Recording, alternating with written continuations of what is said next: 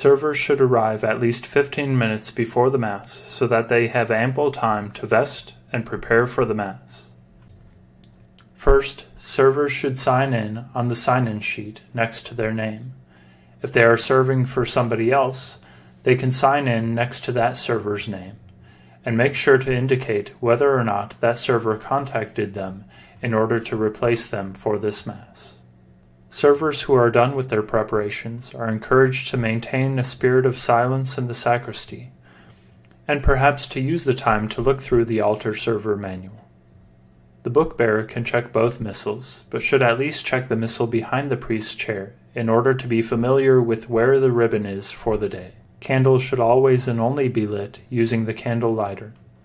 Similarly, candles should only be put out with the candle snuffer at the end of the candle lighter.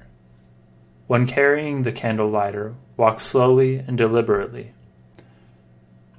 When passing in front of the tabernacle with the candle lighter, if it is lit, you do not have to genuflect, although you may.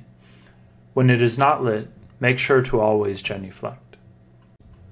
When putting out the candle lighter, servers need to pull the wax taper down into the lighter, and then push it immediately back out so that the hot wax doesn't stick to the sides of the brass. The main chalice should already be stacked correctly, but servers should ask if it is prepared before they take it to the credence table.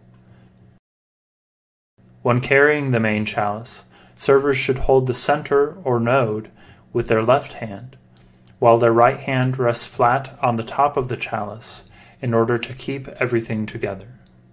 It is good to make sure that the tabernacle key has been placed in the tabernacle.